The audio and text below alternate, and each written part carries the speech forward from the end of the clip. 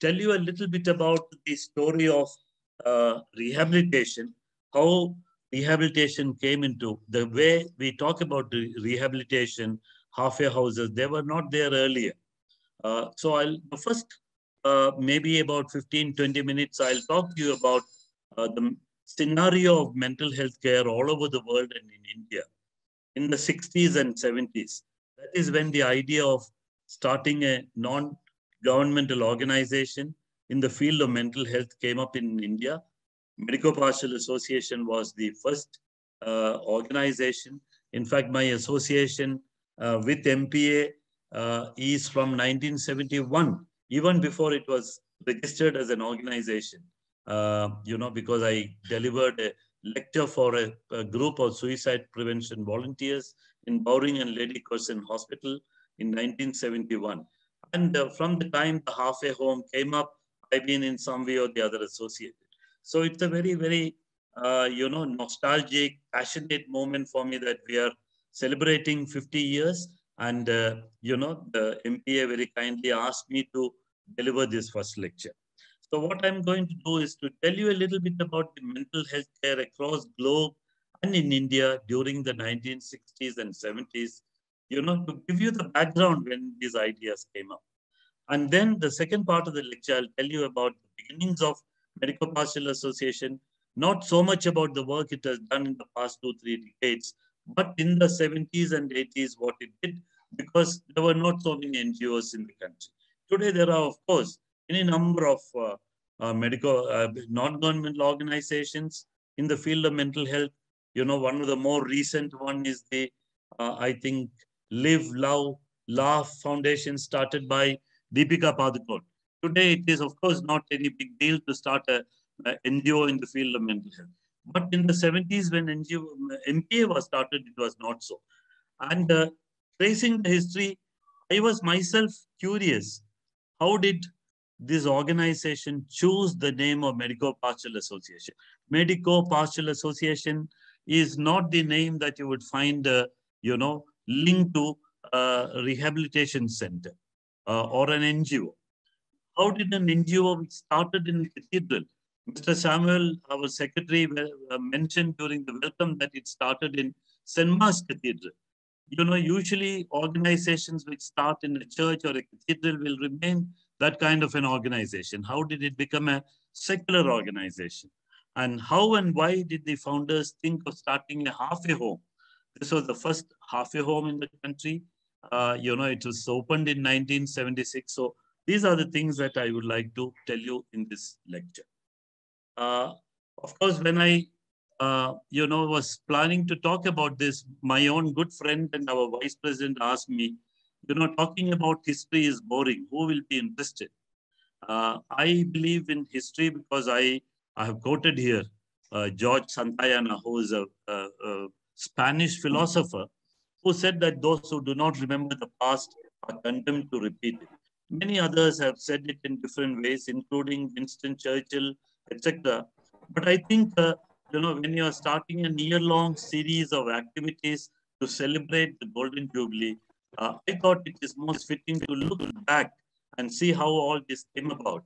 And then we can talk about the present and the future. So that is why I chose to talk about history rather than anything else. It is very dry. Not many people are interested in history. But I firmly believe that those who do not remember the past are condemned to repeat it.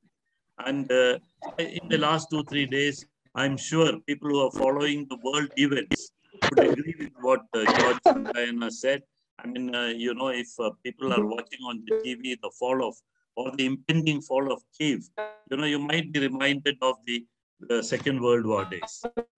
Now, the talking about the scenario all over the world during the, the last, not last 50 years, the first half of the last century, that is from 1900 till about 1950s and 60s.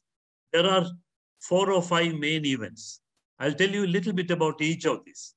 First is the rise of the mental hospital, the fall of the mental hospital, the rise and fall of the asylums. I would be grateful if all people could mute their audio, please. rise and fall of the asylums in the 90s.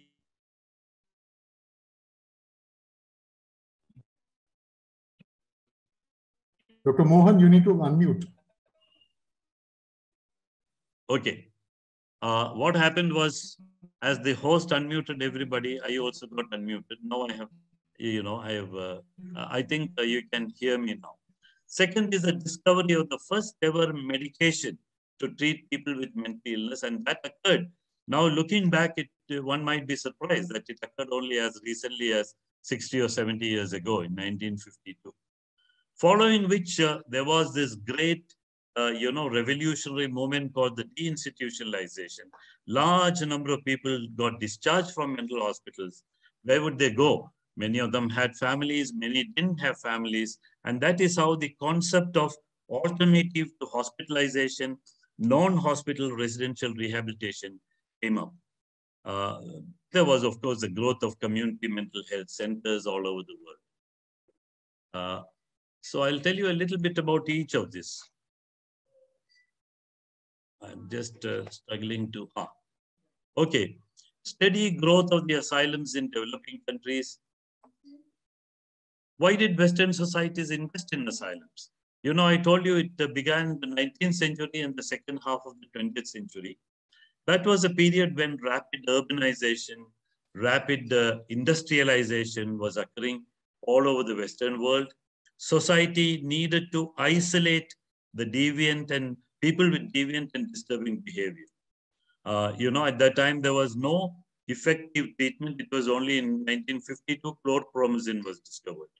So one of the reasons why mental hospitals steadily grew, of course, they were good places to begin with. In fact, they were chosen, the location of the mental hospitals were ideal. The ones that I have visited, in fact, the ones which are still there in Perth are all by the side of a river or at an elevated place with beautiful views. This is so most of the mental hospitals in UK, in USA, etc. So there was steady increase of numbers of hospitals as well as number of people in the hospitals. To just give you a statistics, in 1955, that is when the deinstitutionalization movement started, there were 352 state and country hospitals in the United States with a total number of, over 500,000 people who were inpatients. But this growth started slowly declining. The fall of the asylums began, from the 20th century. It went on from the early 1900s till the 1955, and after that, asylums were being closed down. Why did this occur? Because the hospitals had ever increasing admissions, because people with deviant behavior had to be locked up. Ultimately, it resulted in overcrowding. These were true of our Indian mental hospitals too. And after the two great wars of the last century, the funding for mental hospitals, etc., came down because of other needs. And consequently, the living conditions in mental hospitals rapidly declined. I mean, this is a picture of one of the very famous high security hospital. This is not an old picture. This is, about 3 years back, the ITV channel in UK showed about the Broadmoor High Security Hospital.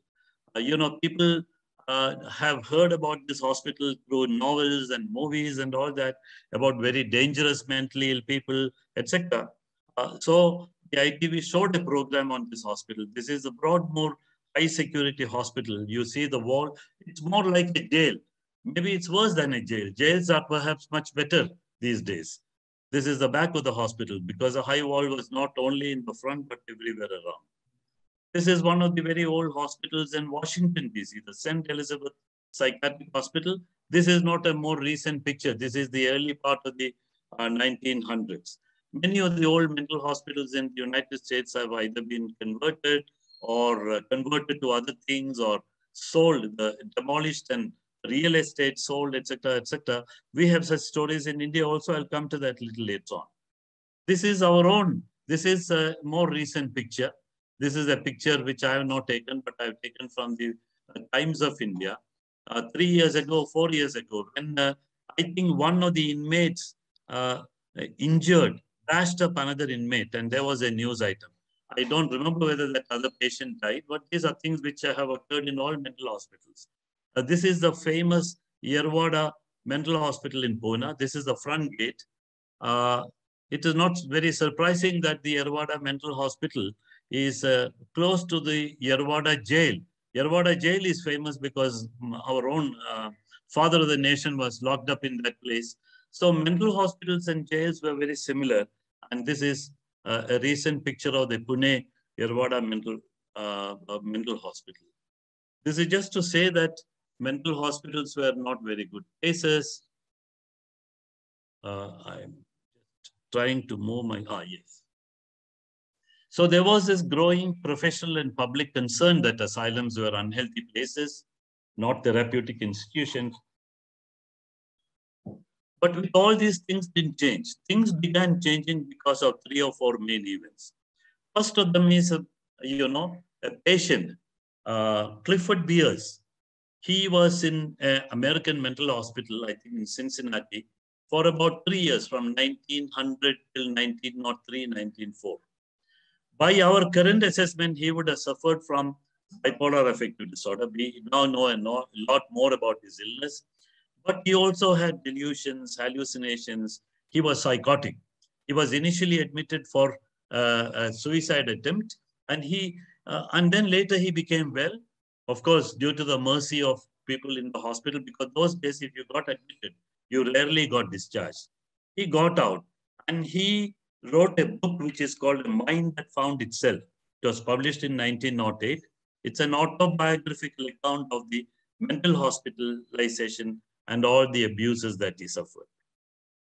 This book is now freely available. Of course, if you have to buy a hard copy, it might cost about 9,000 rupees if you buy it from Amazon in India. But you don't have to buy it. Anybody who is interested in reading this, it's freely available online. I can give you the link for this.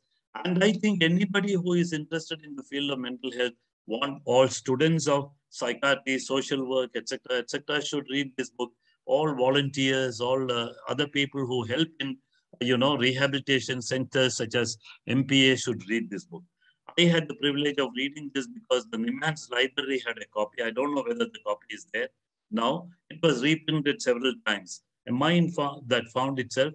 It's influenced me tremendously about, this is a more recent edition. It's available even now.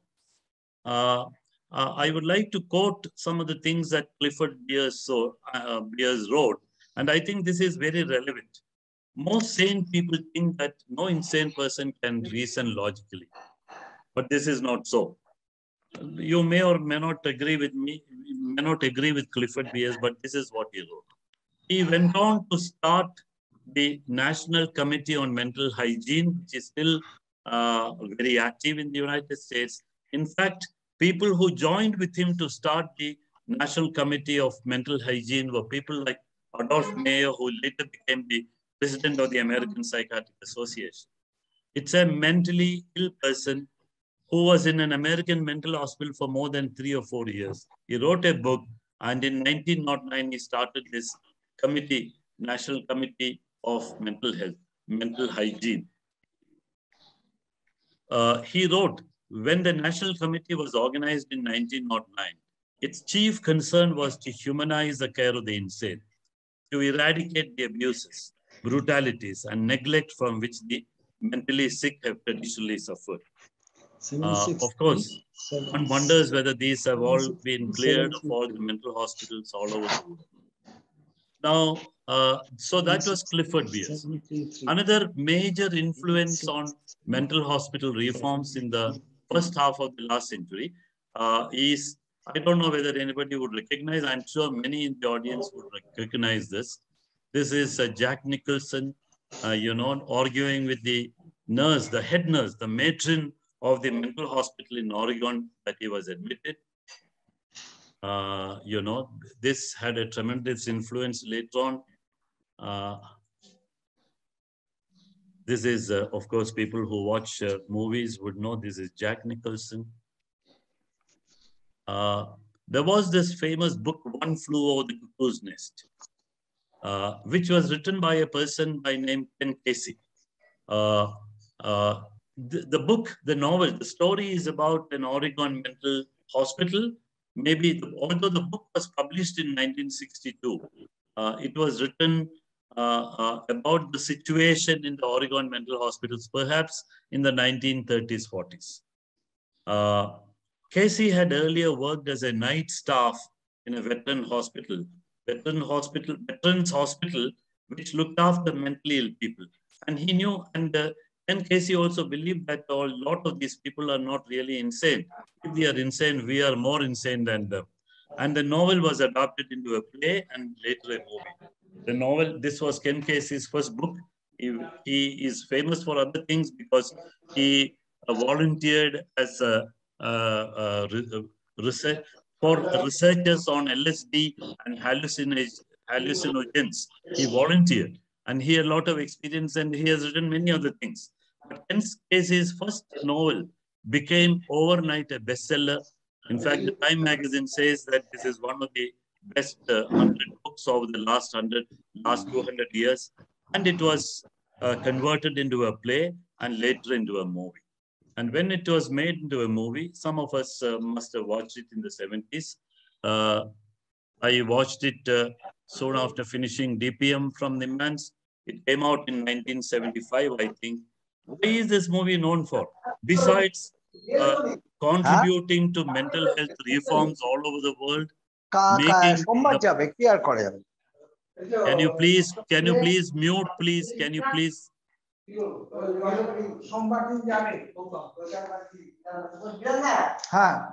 please? Dr. Bilhan, please mute yourself. Dr. Bilhan. Okay. It's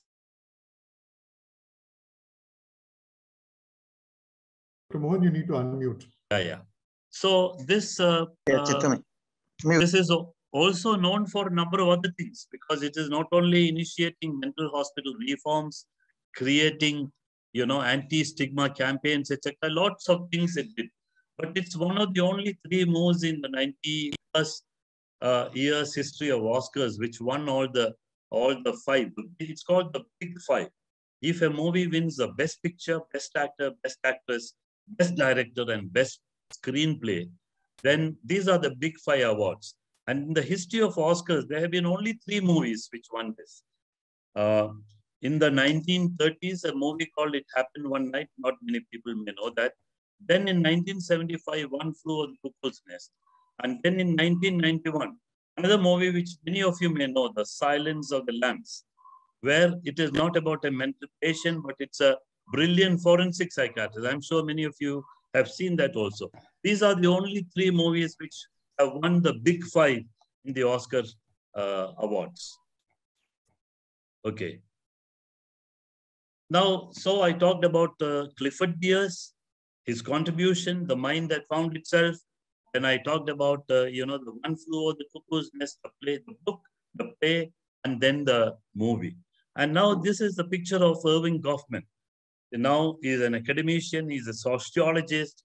He studied, the problems in institutions such as mental hospitals.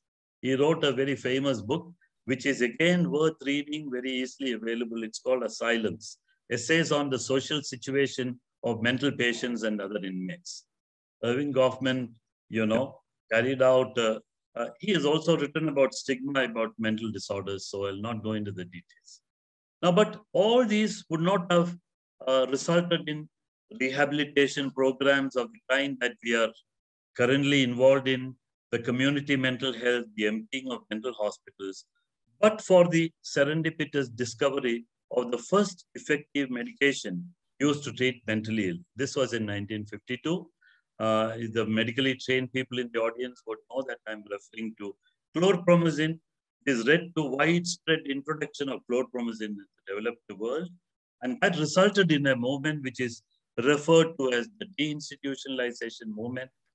What is a deinstitutionalization? It is moving severely mentally ill people out of large institutions such as mental hospitals and shifting their care and support to community-based settings.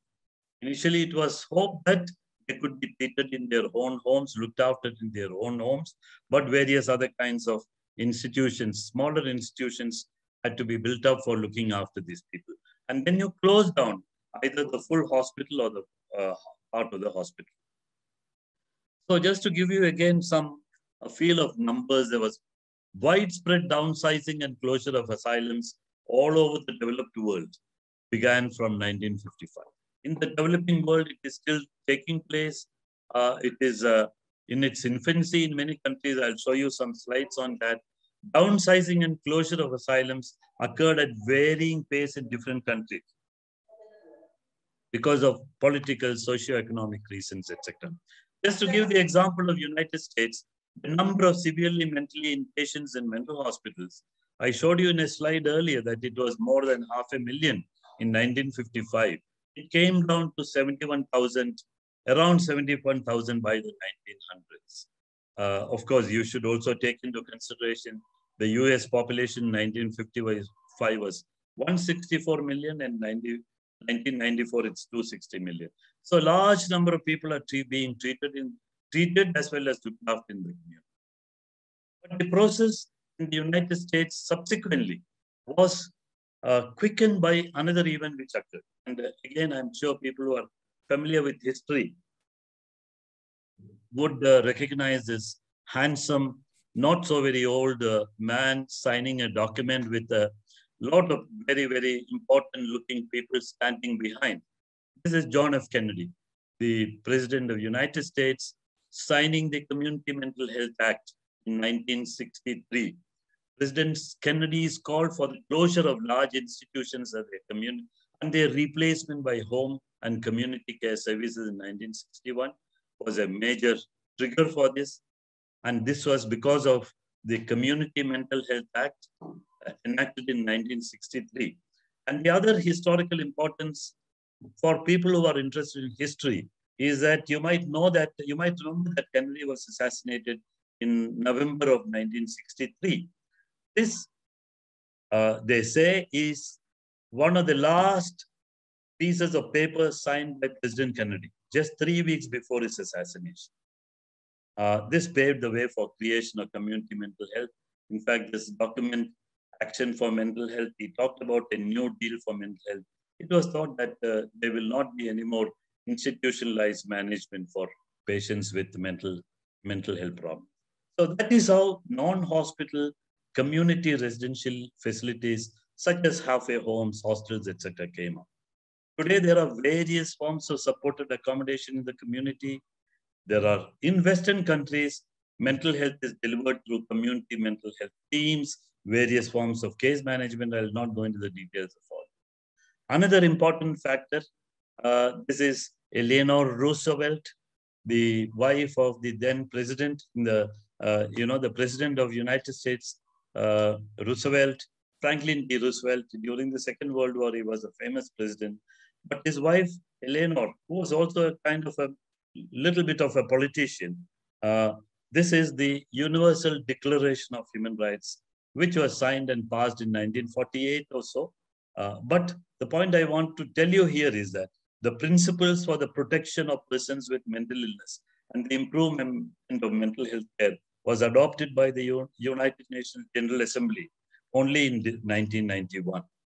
So the rights of the mentally ill. So I told you about harms which have occurred to the mentally ill people being locked up. Told you about, I didn't tell you for those of you who have not watched the story of One Flew Over the Cuckoo's Nest.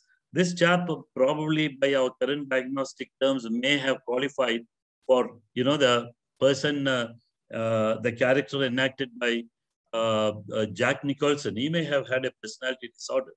But because he was so normal by the mental hospital standards and he rebelled against the nurse, he was given electric shocks and ultimately lobotomized.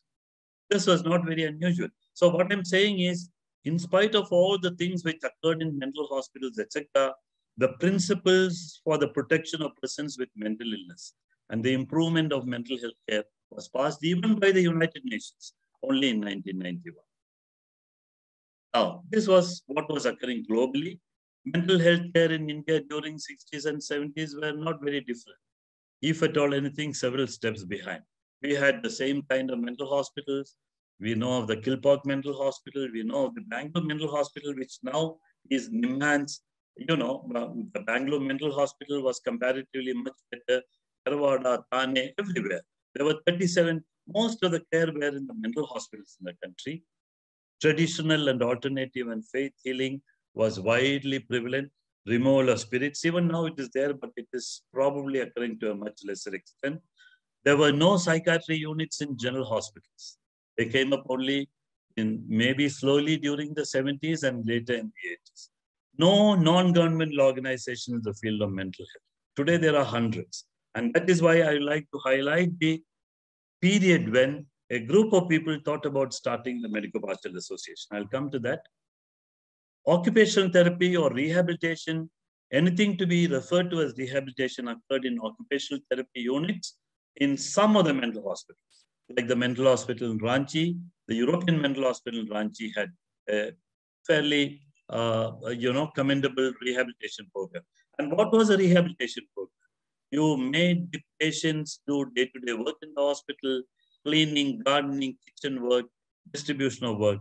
In fact, when I joined for my TPM, and I'm sure Dr. Kalyan Sundaram would remember, it was comparatively better patients who carried food from ward to ward, helped in serving them. So cleaning, gardening, kitchen work, distribution of food, and they never got paid for it.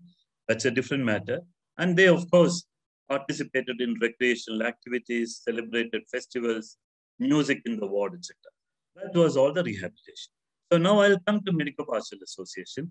And I believe that it is very important. It is in the background of all this that the Medico Pastoral Association came up from the middle of 1960s and registered as a first NGO in the country in 1972.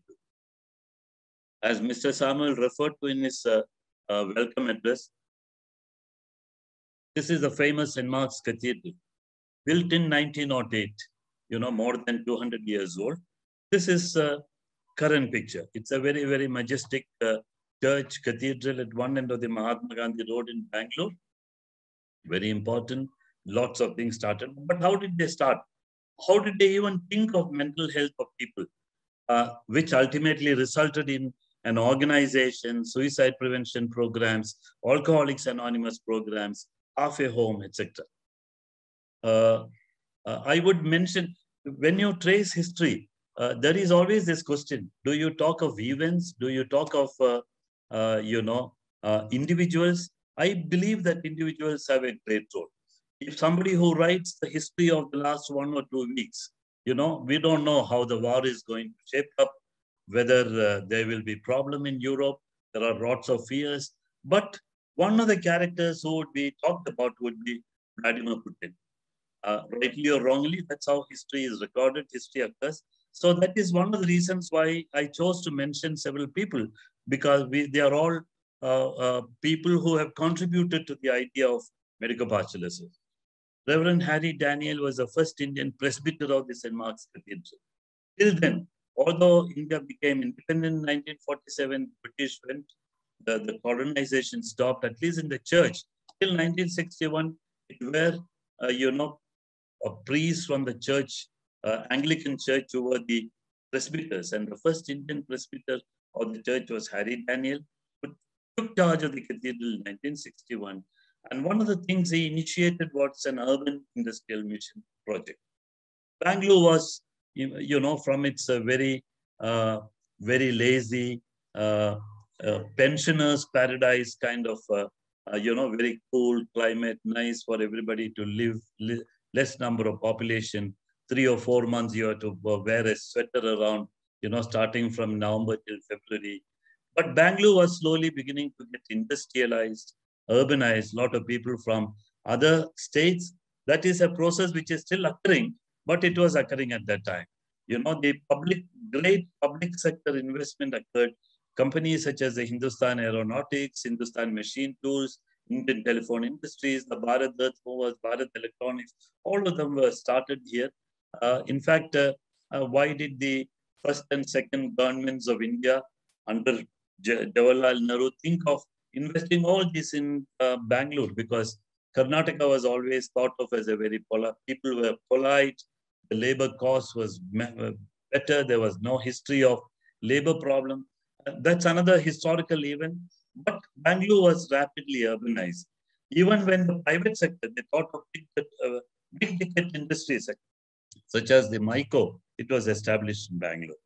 A lot of people were coming in for education, vastly increasing urban population. Today, of course, Bangalore is known as the, the capital of the computer industry. The lot of people from the same thing is actually. Anyway, going back to the 60s, the industrial team service at St. Mark's invited a gentleman by name Paul Roman, who passed away a couple of years ago, well into his 90s, and his wife. Along with him came his wife, Dr. Joyce Roman, who is the founder of Medico Pastoral. She is not a psychiatrist. She is not a mental health person. She is a doctor, medical doctor, trained in CMC Vellore. And then she got a diploma of the Royal College of Obstetrics and Gynecologists in London. She came with her husband and joined him in Bangalore. This is their picture. Both are no more. Joyce died 3 years ago, 4 years ago, and 1 or 2 years after that, Paul died. But again, that is all good. Industrial work, and Harry Daniel thought that, you need to do something. But the Medico Pastoral Association would not have come up but for this gentleman, the doctor, Dr. Basil Hetzel. He gave a talk at the cathedral. Because those days, and even probably now, they invite people to come and give talks to the parishioners. I know our moderator, Dr. Matthew Verghese, had given a talk in St. Mark's recently, 1 or 2 months ago. So Dr. Basil Hetzel had gone there. He's from Adelaide. He gave a talk to the parish, perhaps on a Sunday after service. And Dr. Hetzel is somebody who believed in the biopsychosocial causation of not just mental disorders, but all disorders. He thought that every illness had a biological component, psychological component, social component, etc. So he talked about, let me tell you a little more about this person. He was in Adelaide. He was a physician by training. He believed that clinical practice, teaching, research, in all these, if you're a doctor and practicing, you should have a holistic approach. You should treat the whole person, not just his illness. He spoke at the cathedral of medico pastoral teamwork. He said that such things occurred here and there in Australia. He reported that doctor clergy groups had been meeting in Australia for some years. Of course, chaplains visiting hospitals there in many parts of the world, but he talked about it. He went now little bit more about Basil Hetzel, because he is one of the best known Australian physicians. He went on to become one of Australia's greatest medical pioneers. He studied the role of severe iodine deficiency in goiter and brain damage. So based on his work now, there is iodization of salt all over the world. Cretinism and iodine deficiency problems are not there. Otherwise, cretinism led to mental retardation and all that. So he is one of those pioneers. There are not many, Australia is a very good country, but there are not many people who have contributed to global medicine. Even the number of people who have won a Nobel Prize in medicine and physiology is just a handful. I have had the privilege of working with one of them in Fremantle in the University of Western Australia. I'm referring to Barry Marshall, who discovered that Helicobacter is the cause for peptic ulcer, and his famous experiment where he drank in a beaker of water Helicobacter, developed peptic ulcer, and demonstrated it. He won Nobel Prize in 2004 or something like that. That occurred in the Fremantle Hospital, where I am working now in the psychiatry department. So Basil Hetzel is somebody who introduced to the parishioners the idea of doctor clergy work, medico pastoral work, etc. This is a picture of Hetzel working with iodine deficiency kids as well as adults. He worked in Papua New Guinea. Java, etc. The doctor clergy group at St. Mark's, members of this group, besides doctors and clergy, were lay members, interested people of the cathedral, and members of various parishes in Bangalore. The group was concerned about emotional and social well-being of individuals as well as the society at large in Bangalore. Experts were invited to give talks on psychosocial aspects of health and disease. Group members regularly visited CSI St. Martha's Hospital to meet with needy patients, like chaplaincy work. Another person who influenced the growth of this doctor clergy group is Dr. Frank Lake. He was a trained psychiatrist. He was then the superintendent of CMC Hospital, Vellore, one of the pioneers of pastoral counseling. He was the president then of the Pastoral Theological Pastoral Theology Association. Dr. Lake was invited by the Synod of Church of South India to Bangalore to provide training and counseling to clergy. And he chose a group of 12 people to give a 1 week long workshop on this, psychosocial counseling and, doing things to the wholeness of man, the holistic kind of thing. And 2 people who were chosen to attend that workshop were Joyce Romani and Dr. Erkamadu Chakku. It is interesting that Frank Lake himself was a parasitologist. He came, to do tropical medicine. He was working in CMC Vellore, and then they didn't have a psychiatry unit. They didn't have a psychiatrist. This is the late 40s, early 50s. They asked Frank Lake to go back to England, get trained in psychiatry, and come back. So he started the psychiatry department there. It is around that time that he came, late 50s, that he came, 50s, early 60s, he came to Vellore to give this talk. This is Joyce Siromani, and this is Erkamadu Chakku, both of whom had, till Siromani left Bangalore to Calcutta, she started Paripurnada there, but then she returned to Madras. But Erkamadu Chakku, till his death, he had something or the other to do with the Medico Pastoral Association. He and his wife, Doreen Chakku, used to come and teach yoga to our residents as long as they were there. Okay. Lake's group, most of the members who attended the workshop met as a group in the house of Joyce Roman. They were referred to as Lake's group. The experience of this group managing people with emotional disturbances was a forerunner to starting of the Medico Pastoral Association. So the doctor clergy group, the Medico Pastoral Association. So that's fine. But how did this cathedral, church originated association become a secular organization? They widened the scope of its activities and services. They opened its membership as well as services to people of all faith. And what I have learned from Dr. Joyce Romani is that this was on the advice of Dr. R.M. Verma, who was a then director of All India Institute of Mental Health, which is now called NIMHANS. Verma was a director. He is very well known, although he was a neurosurgeon. He was interested in public health. He was, from the royal family of Kerala. He retired as the director of NIMHANS. He advised Joyce Romani that, while this kind of cathedral founded organizations have a role to play, but secular organizations, especially in the field of mental health, have much more to do. He said your service should go to all people and you should invite all members.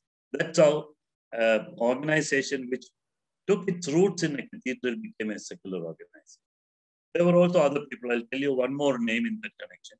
Medico Pastoral Association was conceived and evolved from the doctor clergy group. Joyce Romani took the initiative of starting the association as its founding secretary. The association was formed as a secular, autonomous body, non-governmental organization, the first of its kind. This is 1967. They wanted to see the viability of the organization, registered only in 1972. The first president was Dr. Benjamin Isaac, one of the only, perhaps, cardiothoracic surgeon and medical superintendent of the CSI hospital in Bangalore. He was an active member of the doctor clergy group. He was a member of the cathedral. He was the founding president. But another person who contributed immensely to the growth, the creation of this association is Dr. S.S. Jairam. Again, one of the very few psychiatrists in private practice at that time. He started the Bangalore nursing home. He was trained in Canada, USA, Scotland, also in India at the All India Institute of Mental Health, the former name of the man's. He associated with Medico Pastoral Association very actively. He was its vice president from 73 to 78 and president from 1978 to 83. He was also the honorary psychiatrist of the halfway home when it started.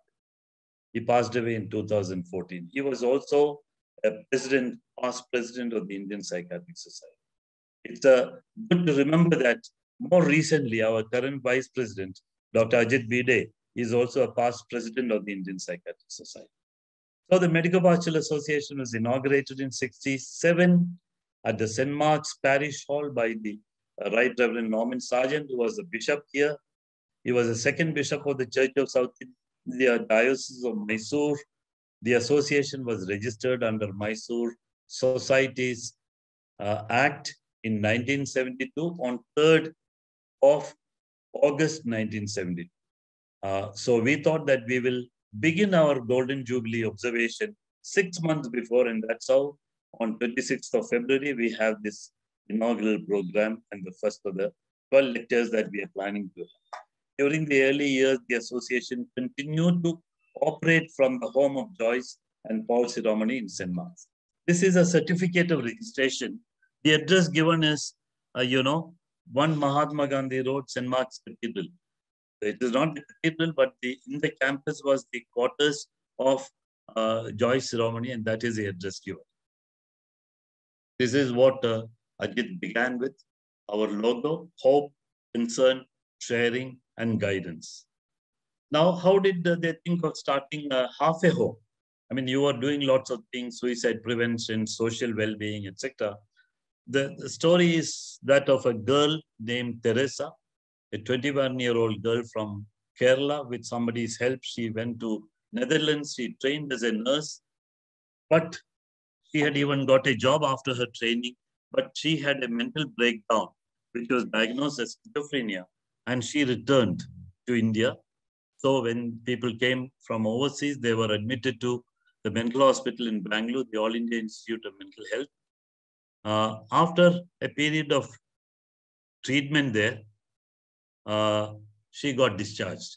Following discharge from the man's, she was to go and join her parents in Kerala, older parents. But then it was found that it was difficult. See, the hospital did not need to keep her anymore because her active, positive symptoms, etc., came down. But the parents found it extremely difficult to keep her at home because she had not become completely well and they didn't know how to manage it. That is when somebody, a well-wisher of the family, contacted Joyce Romani, asking for assistance to find a place for Teresa to recoup. A place to stay for maybe 3 weeks, 4 weeks, till the parents can take her back. He looked for various places, didn't find. Ultimately, with the consent of her husband, the children were very young at that time, she decided to take Teresa to her home and look after her for some time. And then she learned a lot. She has written about it. She has even written and published. What do you do? She was not a psychiatrist. She was not a trained counselor. She was a gynecologist, obstetrician and gynecologist. But this experience gave her the idea that if there is Teresa who requires this, there must be many other people who require this kind of help. And that is how the idea of halfway home in Bangalore was mooted by Joyce. She got everybody in her group enthused, and that's how the idea came. But then ideas, to implement that and put into practice, you need so many things. So the halfway home was planned to provide persons discharged from standalone psychiatric centers a period of stay in a therapeutic environment in a homely place before returning to their own homes. So this is a very Indian kind of halfway home. Of course, we had at that time similar homes were coming up in Western countries. I traced the history of, the discovery of chlorpromazine, the deinstitutionalization, etc., the non-hospital residential rehabilitation centers. But this was India's own first halfway home. It was felt that such a home would help them to integrate better with their families or places of work or study, etc. But then this idea is good, but how do you operationalize? And that is a story of how she went around, Dr. Joyce Romani went around, got a piece of land, got donations from various places, both from within and outside the country. And that's how the halfway home was developed. The first building was put up, uh, the office block in 1975. The land was given, it was an abandoned Muslim cemetery under the Bangalore City Corporation. The Joyce was able to convince the then administrator, Mr. Lakshman Rao. Lakshman Rao is credited for various things. He is no more. He is somebody who, added to the, planning of the city. Bangalore is still considered as one of the better cities in India. Lakshman Rao is credited with lots of things. And he gave this land on lease for 30 years, 1975 to 2005. And that is where the halfway home is. This is a picture of Lakshman Rao a few years before he died. This is when the foundation stone was laid. People who are familiar with some of the characters that I refer to will recognize Dr. S.S. Jairam, Dr. R.M. Verma, Dr. P. Kodandram, who used to be a faculty in the Department of Psychology in Mans. And of course, there's the Archbishop. There is this, the bald-headed short man with the bush is Dr. Benjamin Isaac. And the person who laid the foundation stone was the Chief Secretary of Karnataka, Mr. G.V.K. Rao. Both Mr. G.V.K. Rao and Lakshman Rao were there. The Bishop Norman Sargent is there. This is a foundation loan stay. This is the first building where the first residents were kept. This is now being used as the administrative block. And I'm now going to wind up by saying what all happened. But this is the story of how this is the halfway home. 4 men, all discharged from Mimans, 2 with primary alcohol-related problems, and the other 2 with mental illness were admitted to the first constructed building, which was the administrative block. This building became the administrative block after completion of the halfway home building. So the halfway home was established in 76, with 18 residents, 9 women and 9 men. This is how the halfway home looks now. Then, of course, we have started other things in the campus. We still can have other facilities. There is enough land. In 2005, when the lease ended, the then committee decided to buy the land by paying a huge amount. So these are some of the milestones. The second building I showed is a quarterway home, which is called Navjeevan. It was conceptualized. Halfway home is for people who just got out of the hospital, not yet ready to go home. The quarterway home is while they are getting rehabilitated, they're getting better to, go back to their college or school or workplace, but still, the home is far away. So it's like a hostel, it's a quarterway home. These clear distinctions have sort of got a little blurred because of various things which are occurring in the Indian society, the rapidly changing families, the breakdown of the joint families, etc. I'll not go into the details of all that. The many other things which the Medico Pastoral Association did. Sahai, the suicide prevention helpline, was referred to by our president, Dr. Joseph George. And 2006, we were supposed to pay huge amounts if we had to continue lease. They said there's no lease, but you can pay a rent to the corporation at the market rate. And the committee decided to buy the leased land, and now the land is owned by. This is the Sahai. Now I lent several highly motivated, committed, innovative, and imaginative people supported and worked for MPA during the past 15 years. Many are continuing to work in various capacities, such as office bearers, committee members, volunteers, suicide helpline volunteers. There are too many to name here. Some of them are listed in the next few slides in no particular order. This is just for the sake of completion. Squadron Leader Nallamattu, he was the able administrator, wing commander, Dr. J.W. Sobani, of the Indian Psychiatric Society, who after retirement from Indore came to live in Bangalore and constantly helped MPA. Susie Joseph was our first psychologist and counselor. Reverend Dr. K.C. Joseph, who was a secretary of the Medico Pastoral Association. Until his death, he came every week once for conducting a counseling session for the staff and conducting a group meeting for all the residents. Father Ligori Mimpin, Mrs. Juliana John, past secretary, Doreen Chaco, wife of Air Commodore Chaco, Dr. V. Benjamin, retired professor of community medicine from CMC. After retirement, he came to Bangalore, settled down. He used to help us. Reverend Carlos and Saroj Welsh, Mr. K.V. Krishnan, Reverend Jovita D'Souza, Mr. Jacob Martin, Mrs. Martin, Ramola Joseph, Leela Chandi, Mr. J. Alexander, former Chief Secretary of Karnataka, who passed away 2 months ago. This Daddy Sumitra, Captain Akup Pailajani, Mr. Lata Jacob, who worked for 30 years with us as in different capacity. This is only a listing of some of the names. There are many, many more people.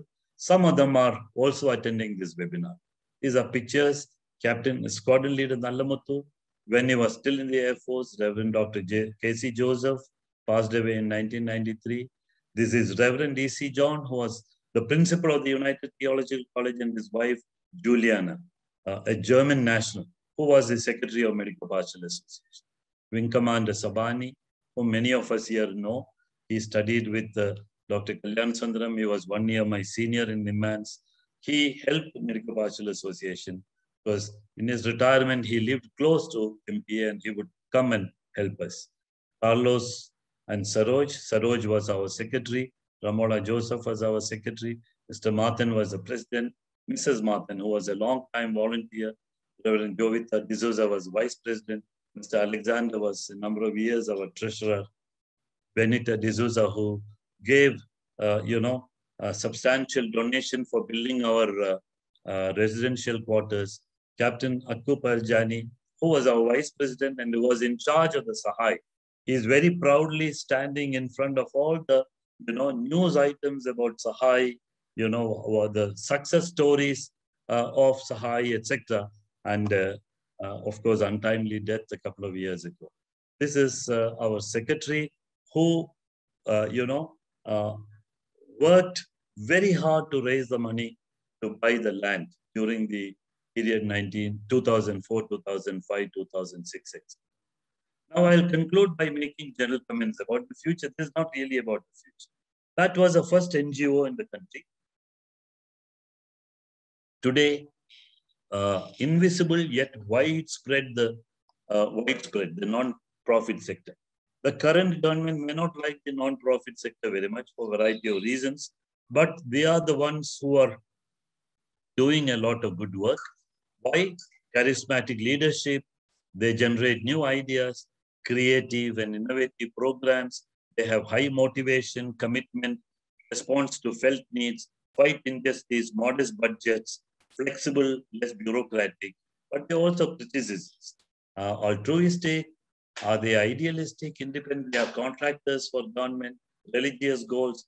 I'm not going to the details. I just wanted to mention that there are lots of numerous NGOs doing various things in the field of mental health.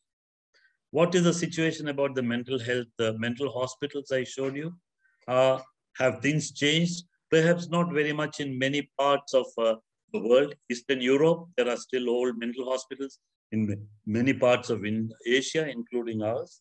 I'm just showing some pictures from a 2005 Time essay, cover story. Asia's mental health centers look more like prison than hospitals. This is, I think, in Taiwan, probably. So these are as recent as 10 years ago. While we talk about deinstitutionalization, etc., certain things have not changed very much. This is from our own country. 2014 or 15, it's a cover story of the English magazine, Weak, Mad, Bad World, sprayed with insecticide to kill body lice. Many are kept naked, no fans, little food. Anyway, this is much more recent, 2016, Human Rights Watch account of women in institutions. This is not only mental hospitals, but also institutions for mentally handicapped. So, number of residential facilities have steadily increased, diverse models, marked variation in their size, number, process and outcomes in such facilities are highly variable. I think there is a need to audit some of these because you know, are we creating new asylums in the community, virtual asylums in the community? I'll end by making two quotes. Psychiatrics, this is 2015, the late Dr. Chavan wrote in the Indian Journal of Psychiatry. Psychiatric rehabilitation is still in the nascent stage in India and much is required to be done. Let me give a much more recent quote. And this is by Dr. Sivakumar. I think I saw him in the audience when we started. He is the head of the rehabilitation psychiatry in Nimans now. In India, psychiatric rehabilitation is still in its infancy. So although MPA is celebrating its 50th year, we have lots of things to do in the country. What after me, this is something where MPA is always facing elderly parents, they have children who have illness, etc. I will end by this. This is the celebration of Republic Day on 26th of January 2020. The person whose back you see is one of our residents who is hoisting the flag. The other person is our staff. This is with the help of the staff, the residents drew the map of India. Why I'm showing this is because of the next slide. The next day in the newspaper, I read this news in Deccan, Republic Day in the city, quite low-key and mostly confined to government institutions because of COVID, because of a number of reasons, but MPA celebrated. I will end by this, and this is when we send the invitation of the 50th anniversary to Dr. Padmavati, who is the current director of SCAR. SCAR, for those who don't know, was started by Dr. Sharda Menon, who passed away recently. Then Dr. Tara was the director who retired, and now Padmavati is the director. I'll end my talk by this. Congratulations to MPA. Half a century in time. Phenomenal perseverance through the years. Stories of recovery to tell, and endless experience in the field. Proud to know Team MPA. Anybody who wants any of more details or any of these pictures, kindly write to me at this mail and I'll be more than happy to say. Thank you very much for a patient listening.